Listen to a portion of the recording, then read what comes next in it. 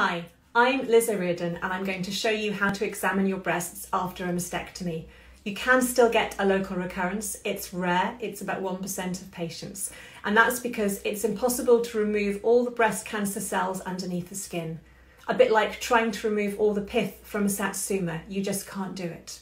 So you still need to look at your breast, and the breast extends all the way up to the collarbone, so you want to feel for lumps that you can see in the mirror.